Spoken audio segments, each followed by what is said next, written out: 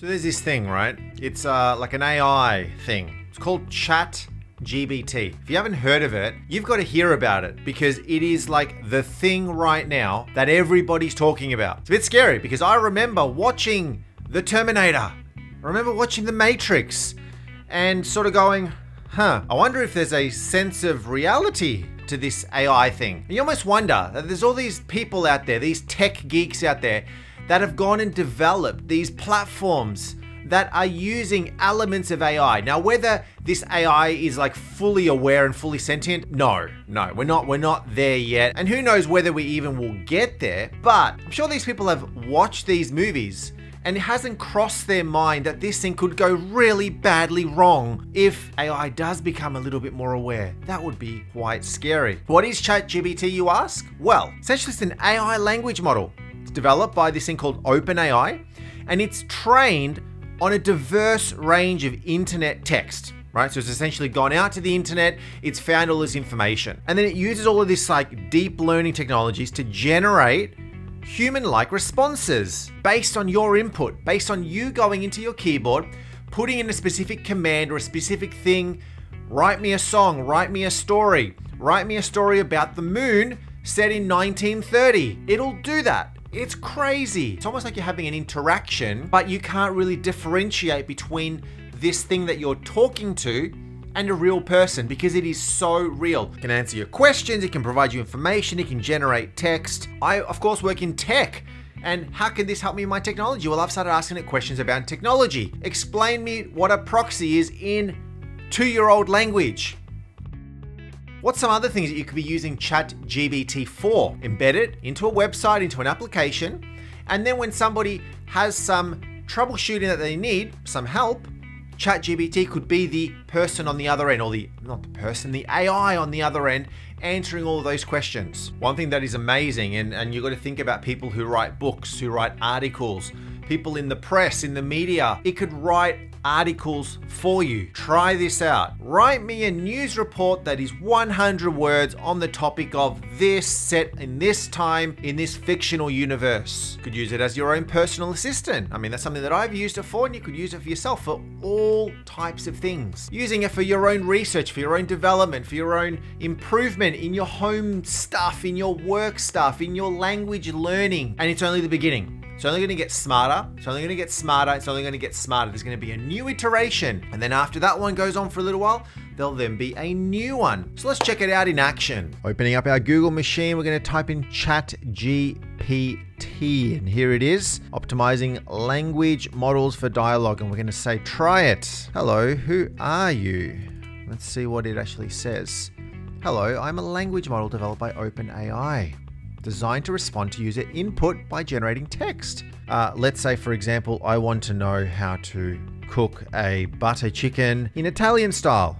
Okay, let's try that. How to cook a butter chicken Italian style. Let's see if it knows how to do this. Oh, there we go. It's a popular dish from India, and Italian style would likely refer to adaptation of the dish with Italian ingredients. There you go, cooking techniques. To cook butter chicken Italian style, you could try the following recipe. So onion, garlic, basil, oregano, paprika, cumin, coriander, Parmesan cheese, together with your cumin and coriander. Look at this. It's giving me the full ingredient list, the full instructions, right as we go. Traditional Indian spices with Italian ingredients to create a unique take on butter chicken.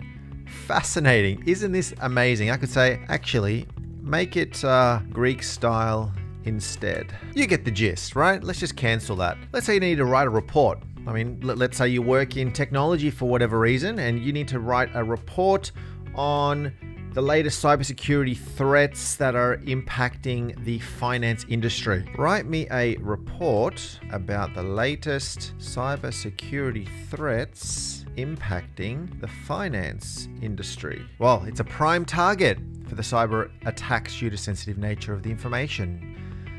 Write me the opening introduction summary of this report. There you go. It's now going to give me an introduction to this specific item. Now you could ask yourself, is this plagiarism? Well, no, it's not, because all you're doing is the same as if you're working in a company and you go and hire somebody to write a report for you.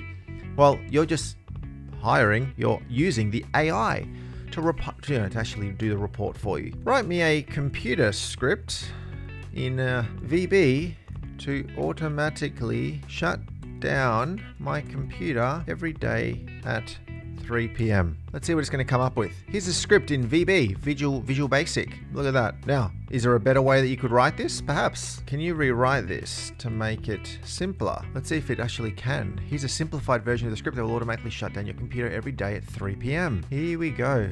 Look at this. I mean, I am blown away at this sort of thing. I mean, it's doing elements of your job for you. Write me a song. Here's a song called In My Dreams.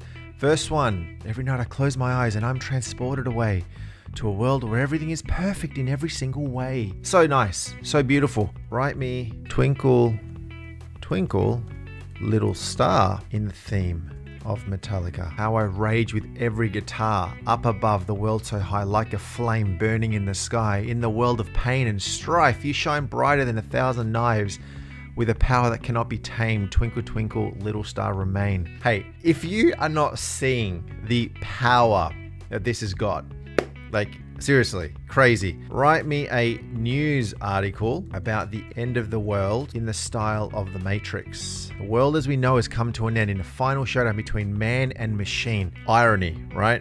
I'm talking to a machine right here. Tell me a Star Wars story set in the Mario universe. Fascinating. Once upon a time in a galaxy far, far away, there was a land known as the Mushroom Kingdom.